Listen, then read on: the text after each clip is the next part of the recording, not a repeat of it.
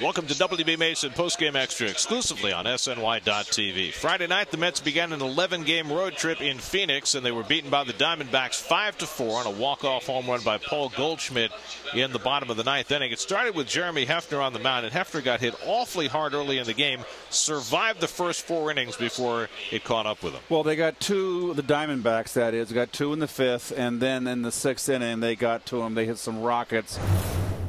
I just try to battle them, you know what I mean, and just hopefully I find it, you know what I mean. Hopefully keep trying to make pitches, and hopefully I find it, and I didn't, so wasn't executing very well at all. Especially in the 5th inning, and even in the start of the 6th inning, you know, he had, if you look back, he had 2 strikes on a lot of hitters, couldn't put anybody away, and he'd get 2 strikes on him and leave something in the middle of the plate, and you know they'd certainly get a good swing at it. So up until the 5th, I thought he was moving the ball around all right, but you know, this game, especially with Jeremy, it's all about location. That's the way it's been forever in baseball. You know, you execute, you get guys out. You don't execute, you get lit up. So I got lit up. The bullpen came in and saved him and stopped the bleeding in that inning. But the Mets were a team tonight that they bounced back. They came back and tied the ball game with 2 runs in the 8th. And then Josh Satin was very much a big part of that, and he made a great play in the field that prevented 2 runs from scoring on a line drive off the bat of Will Nieves right down the first base line. But Paul Goldschmidt, home run number 27 off Atchison, and that put the nail in the coffin. Work him like anybody else, try to be aggressive, you know, get in there and get ahead. And I was able to do that, and then just left the cutter up, and you know, he's a good hitter and obviously has good power to all fields, especially there, and you know, he made me pay for a bad pitch.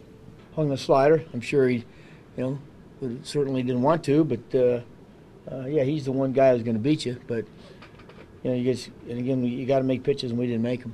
Team battles all game long, you know, and they get back in there and we tie it up. You know, obviously I want to try to get out there and get a quick inning in and get us back in there so we can swing the bats and, you know, try to get it ahead. You know, like I said, it didn't work tonight, but you know, go get them tomorrow. That bullpen had gone 3 1/3 scoreless innings before that home run. Justin Turner had 3 RBIs tonight. The Mets twice came from behind in this game. JT's a good baseball player on this team. He's been a valuable guy off the bench, plays anywhere, and you always feel good when he's up to the plate because you know you're going to get a good at bat from him. So I'm not surprised he got some RBIs. Not the way the Mets wanted to start the road trip. Well, this is a big, important road trip here. They talked earlier in the game about finishing in 2nd place. I think in terms of finishing 500 or better. That, to me, is a goal that you want to have.